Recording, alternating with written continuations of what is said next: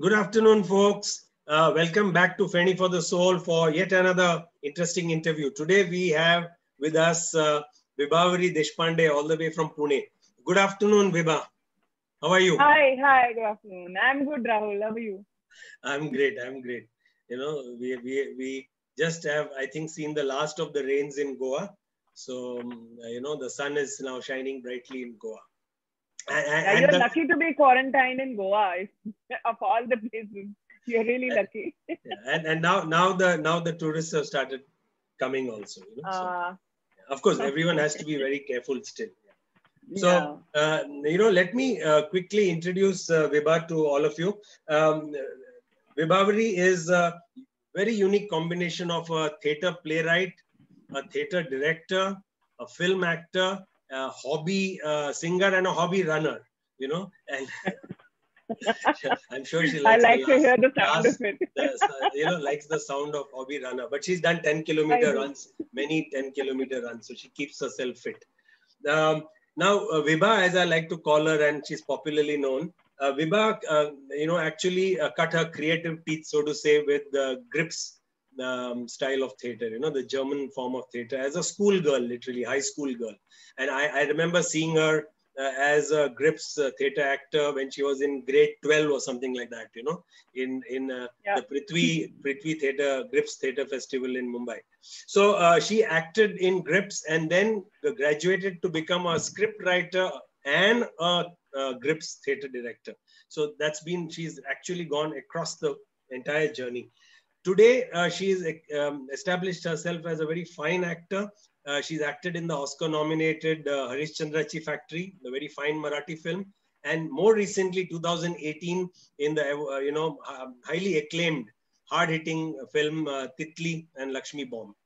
We'll be seeing a few video clips later on in the interview. When she's not doing all of this, of course, like I said, she likes to run and she likes to sing. So let's start with the interview. You know, so Vibha, as I mentioned, Grips. I'm going to start by showing you know, a Grips visual. Let me.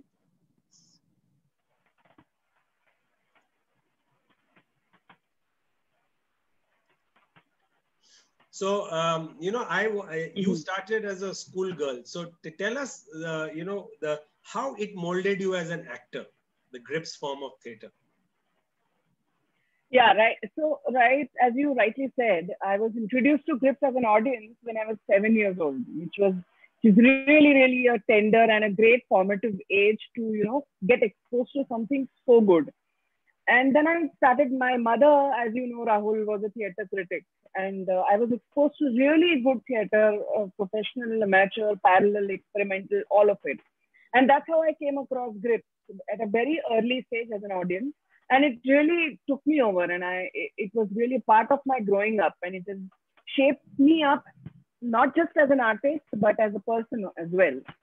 So it was a very obvious choice for me to, you know, fall on the other side of the stage, not as an audience, but as a performer. I was just waiting to enter the age limit, which is like 15 plus, to be an actor there. So I joined the theater workshop conducted by Srirang Godbole and Maharashtra Cultural Center.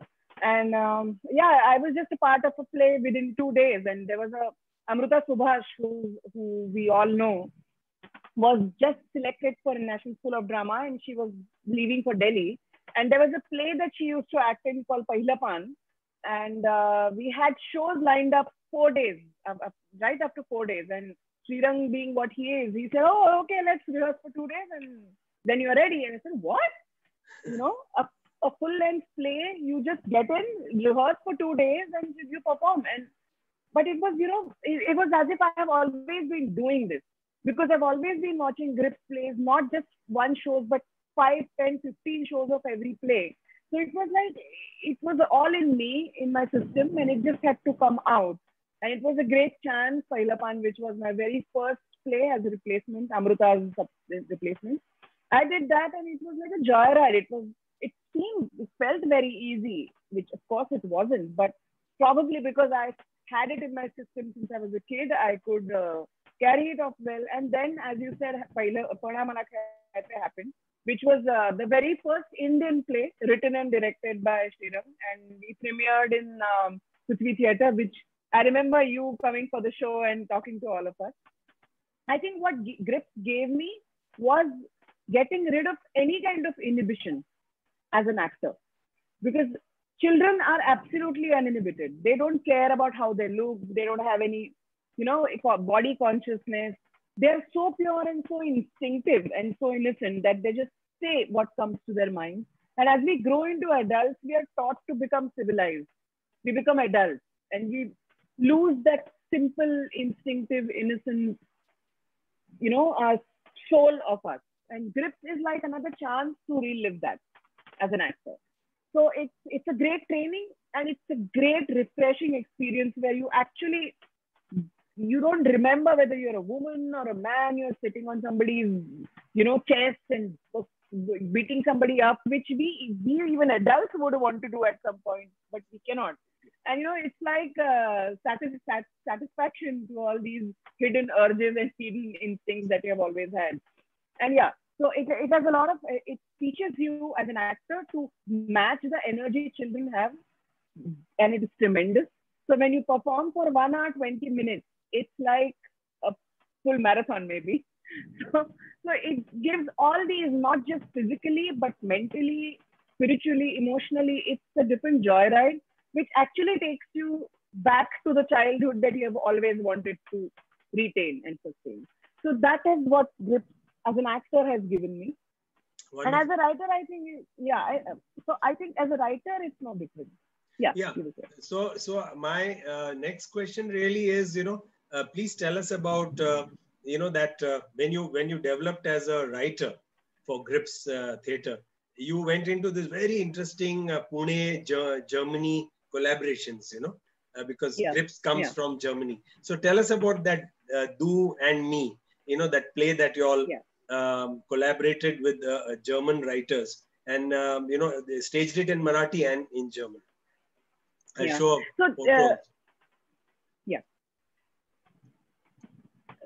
So it has always, India and Germany collaboration has always been very interesting because as we know, we started in 1986, which were, at that time, the situation was more like they were the parents and we were the children or the students, teacher students, we were trying to learn this methodology. But since we have so successfully created new pieces and kind of created our own Grips activity over 25 years, the idea was to now start a different kind of collaboration where we are actually come together as equals and create something together. So this idea was basically Michael Kloop, Mr. Michael Kloop, who was the director of MMB, Maximilian Bhavan, Pune, back then. And he came up with this idea that why don't we take 1 or 2 Indian writers and a German playwright and bring them together and, see what comes out of an exchange of creative ideas and theatrical patterns and formats, and maybe try to bring about a common play, a common text. And it was very instinctive. Myself, Ranga, and Lutz Hubner, who's one of the best contemporary playwrights in Germany, we came together and it was as if we always knew each other. Somebody coming from completely 2 different continents and completely different cultural, historical, political scenarios actually have so much in common. And when you believe something so strong in common together, the cultural differences don't create conflict. They just create a beautiful contrast. And that's how we actually started the process, that we identified some terms like nationality or love or relationship or politics or food. So all those concepts, and we tried to find what are the different cultural contexts attached to it. How do we think of food when it's India? How do they think of food? What is a man-woman relationship or man-man relationship in India or woman-woman relationship in Germany? And what is our perspective? So we kind of toyed with those contrast ideas of 2 different countries. And then we realized that this little cultural exchange and cultural conflict can be a very interesting topic for a play. And that's how Do and Me was born. and the basic story is it's an Indian family, in Marathi Pune family, and there's this boy who comes from Germany in an exchange program, and there's a young girl in that family. The mother thinks that the girl should be exposed to Western ideas, and she should widen her horizons. And in fact, there was a girl who's supposed to come, but she doesn't come, so this boy comes. And the mother tries to push the girl towards this boy. Meet him. You'll have really good exposure to the Western world. And she's like, oh, give me a break. I don't care about West. And, the typical teenage angst that they have towards each other. And finally, the girl and boy fall in love with each other. And the mother is really worried. Oh my God, now not so much of exposure. She starts pulling them back. So it's a very funny take on cliches.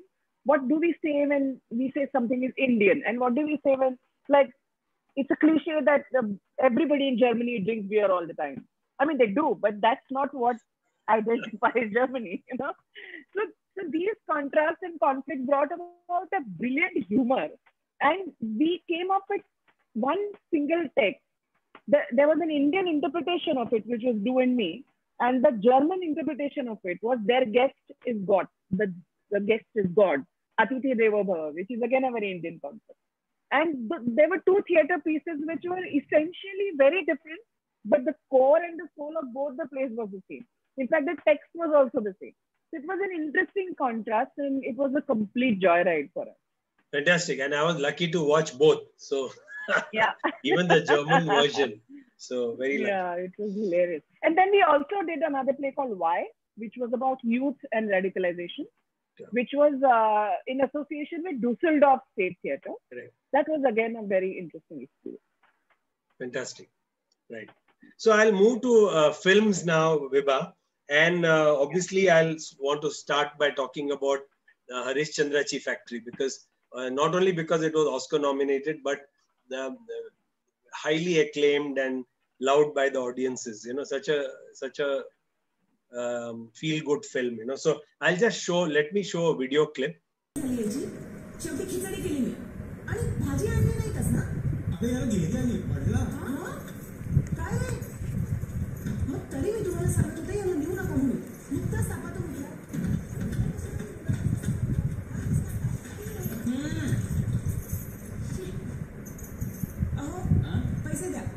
कसले? भाजी नाही आणली. त्याला औषध आणलं ना. कुठे आहे? कुठे? त्या कुत्र्याला अडकून पडलं तेव्हा बाटली फुटली नाही का? कोणी पावती दिली वाटतं पाडण्याची. तिकीट. आज आम्ही हे पाहिलं, तुला सांगणारच होतो. पण आल्याला तू एकदम चिडलीस. मग एकदम थापा सुरू झाल्या. तुला घाबरलो सरस्वती? काय पाहिलं? पडद्यावरचं नाटक सरस्वती. फोटो पण हालते चालले. ताप चढला का काय डोक्यात? अगं खरंच हलते प्राणी पाहिजे मी पडद्यावर. अहो उद्या तुला दाखवतो, मग तर विश्वास बसेल Saraswati.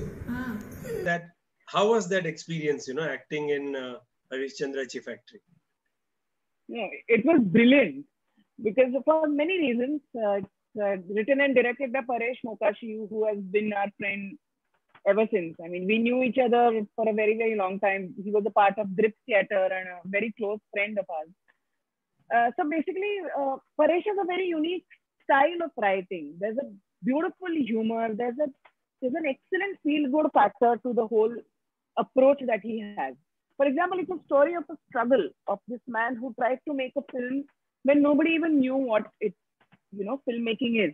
People thought taking pictures and a camera is also a devil. So when you hear it, it's about struggle, it's about hard work, it's about pain. But Paresh had a very unique approach of looking towards it. He said, if it's something you're doing something out of your passion, it is never a problem. There's never pain. There's always happiness. There's always joy in all the challenges that you're trying to face. And that's why the film has a very beautiful texture of a fantasy, a kind of joyride where how this man came up with this idea and how he translated it. So there's humor, there's simplicity, there is love, there is a beautiful romance.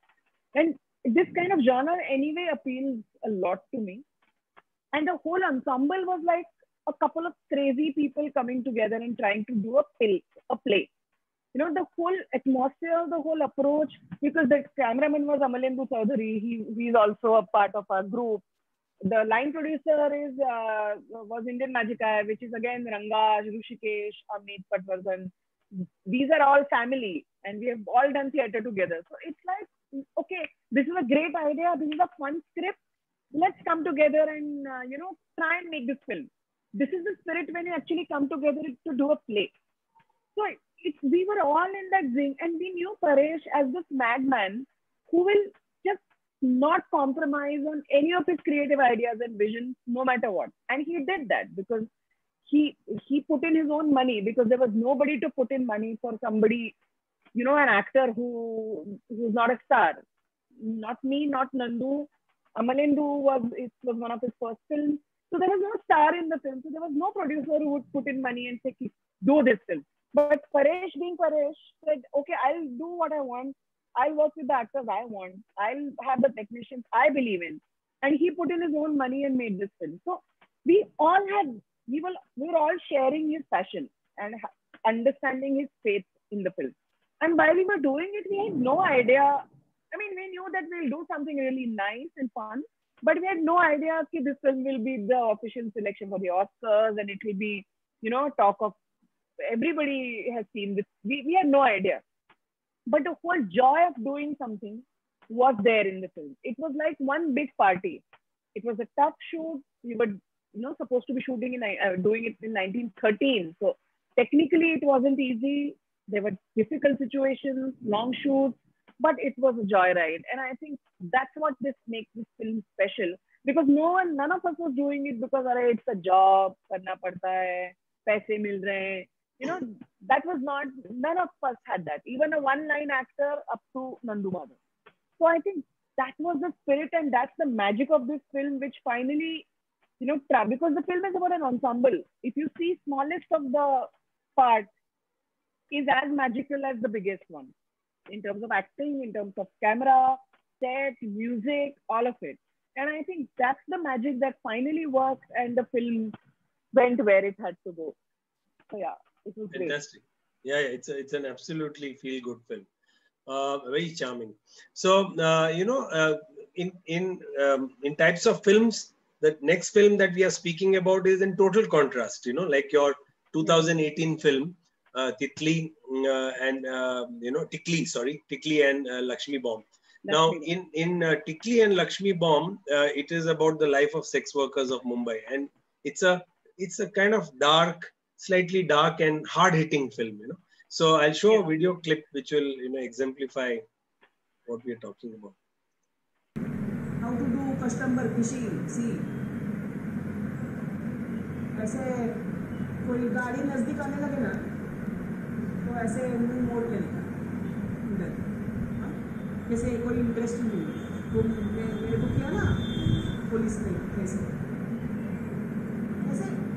इधर ही देखने का, phone से गिरने का, बालों से गिरने का, देखने का ही नहीं। तो एक बार कस्टमर की नज़र तेरे पकड़ में आ गई ना, तो तू इधर फोन में रह, मैं उधर जाके बात करेंगे। जैसे मैं बात कर रही हूँ, तू आ जा और गाड़ी के एकदम नजदीक आकर खड़ी हो, तो कस्टमर को तेरी बॉडी अच्छे से देखने दे। फिर ऐसे गाड़ी में झाँक के देखना कि पीछे कोई बैठा है कि नहीं, देखना अच्छे से चेक करना।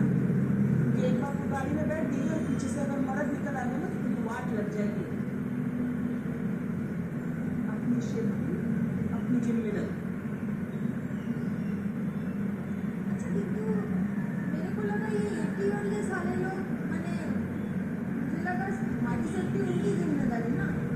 Really is that did this because of the kind of effort you put into the role, did it haunt you for a long time after the film was over, because it's such a dark film?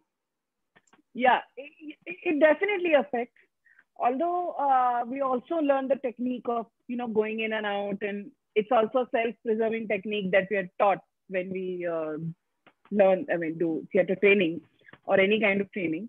Yes, it was a very interesting film. As I said, I've done very little work because I have always wanted to do something different than each other, something that I have not done before. And it's not easy to get the kind of work that you really, really want to do. It's tough. So when this film came to me, Aditya Kriplani, who's now a friend, he had written a novel called Tikli and Laxmi Bomb, and he wanted to make a film of his own on that. And he sent me the novel, and he approached me and said, "Pehla, you just read the novel, and if it excites you, then let's talk about it." And when I read it, I'm a pretty good reader, so I read it in probably a day or two, and I really loved the story. And what I love most about it is, yes, it is about sex workers. It is about how they're exploited. It is about what they go through. But it doesn't make them really pitiable. It talks about how they hold their ground, how they respect their profession, like any other profession. The story doesn't go into why she became a sex worker, how it was, what she went through, how it was an inevitable. No, it doesn't talk about that. It starts from the premise that yes, these are sex workers and this is what they do to earn their bread and butter, and how they smash patriarchy in the process. So it could, you can pick up the story and put it in any other profession as such. It's about how women empower themselves, how the sisterhood empowers them, how they learn to stand their ground, and how they smash the patriarchal system in any profession. So that way, it's more of an adventure. It's like a Krantikari film. It's about a revolution. So it's a very positive, hopeful, funny. You've seen the film, so there's a lot of humor in it. There's a lot of, it's like the sex workers are treated like any other women. They have their dreams, they have their jealousies, they have their happiness, they have their glamour, all of that. So in a way, it doesn't disconnect you or the sex workers from the rest of the society. So it worked more for me as a woman than just being a sex worker. So it was a journey of, even my internal journey of finding what I am as a woman. What are my strengths? What are my weaknesses? And how I can hold my own ground. So more than being in a trauma, or, more than being in the, being in the lows after or during the film, because it was a very hard shoot. We actually shot on real locations. Almost 85% of the film is shot at night. And it's an independent film. So, we didn't have vanity vans, and we didn't have all those luxury comforts while shooting the film. But again, it was the content, it was the focus and passion of the filmmaker who really drove all of us together. So again, it was, yes, it stayed with me, but it didn't stay as a very traumatic experience, or it stayed more of an empowering and more of an exciting experience for me also. Wonderful. Lovely explanation. Great. Now in 2020, the Netflix has become so popular, and there are, serials now on Netflix that people are watching and consuming. So that's the new platform. So Breathe Into the Shadows is the latest serial that you are working in, and it, Abhishek Bachchan's first entry, I think, on this platform, and with Nitya Menon. So how has the experience been so far? Because you have you said like it's a developing role, and interesting. So it was great, because OTT is a good platform now, where I see a lot of space for actors like me who probably don't fall in the conventional glamorous roles, but have the capacity to do different kinds of roles and performance-oriented roles. And there's a lot of good space for Marathi actors as well, because Hindi, they all believe that Marathi actors have a lot of theater training and they're good. So for actors like me, it's a very good opening. And I test for many shows. I get some, I don't get some, but I'm very happy to be slowly building my platform or my position in the OTT space. So Breathe Into the Shadows was really exciting. I tested for it, and I knew that I am playing against Hrishikesh Joshi, who is a very old friend of mine. He's a brilliant actor, brilliant writer. We have known each other for more than 20 years, but never had the chance to work together. But we always had this chemistry. I had just also acted in his directorial debut. So it was very exciting. I was very happy when I got to know that I'm selected. And when we went on the set, Mayank Sharma, who's the writer-director of the show, he knew how Marathi actors work and how they improvise and what kind of sync they have. So he gave us a lot of space, and he said, "Abhi karo jo karna hai." And me and Rishikesh kind of struck the right chord right in the first shot, as if we have always been working together. You know somebody for so many years. You've worked, you've seen each other's work. You know how this person is going to react, what new joke he's going to crack. So that unpredictability and a little predictability kind of gave a lot of fun on the set. We were very fast because we shot about 4 scenes in one day, and the whole unit was like, oh wow, ये मराठी लोग आते हैं फटाफट batting करते हैं और निकल जाते हैं. It was that kind of an experience. It's a small, the length was small in the second, this season, but since it is in Rishikesh Joshi's track, which is a very strong character, it's a rolling character, and I'm promised that the next season is going to have even more screen time and even more weightage. So I really loved it. I play a woman who runs the dhaba, and she's in her 40s, but now she's rekindling her college romance. So it was a beautiful nostalgia that you're playing Ashiki songs and going back to your college days, So it was very nostalgic for me also. And it was a lot of fun. And it's a very nice, widely viewed show. And though my role was small, it was definitely noticed, and people reached out to me, people I didn't know also. And I said, it was, and it's a refreshing track in the whole show. It's a very dark mystery, and it's a murder mystery, it's a psycho thriller. And this track is the only track which is little light-hearted and kind of brings a little comic relief to the whole show.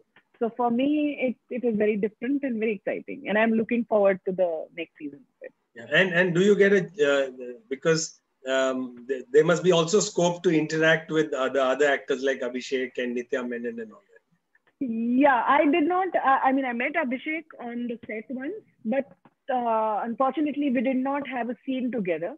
I was hoping that I'll meet all the other actors during the promotion, but because of COVID and lockdown, there were no physical events of promotion. But there's a next season. Let's hope. Yeah, next season. Yeah, surely. Yeah. So I moved to something very close to your heart. Let me show some photos first.